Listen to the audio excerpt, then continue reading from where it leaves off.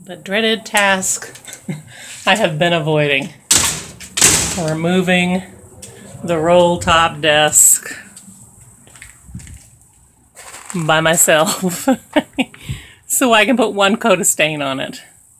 And in case you guys hadn't seen the floor, there's my flooring on top of its wood layer, another rubber mat, and the original insulation.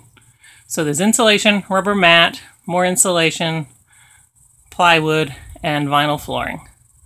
And because I hadn't taped it down yet, it has shifted 1/4 of an inch, so that's another reason for bringing the stupid desk out, is so I can perfectly line this up before I double tape it and glue it down.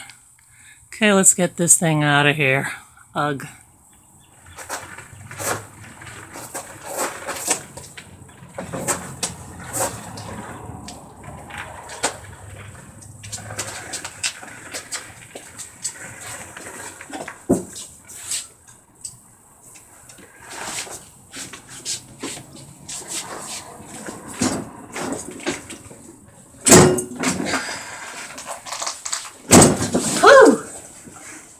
Say I can't do it.